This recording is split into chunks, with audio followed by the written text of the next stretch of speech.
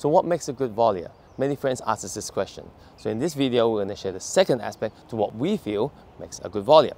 A good volleyer will be able to hit low volleys.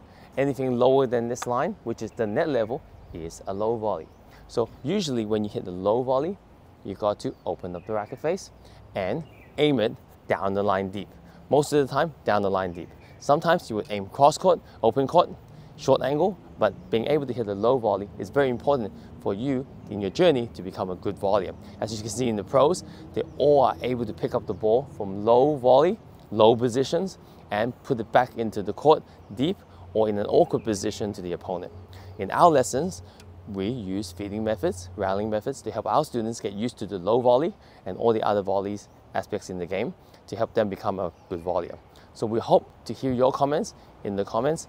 Tell us what you feel makes a good volleyer, and we look forward to sharing with you guys in the upcoming videos to the aspects of what makes a good volleyer.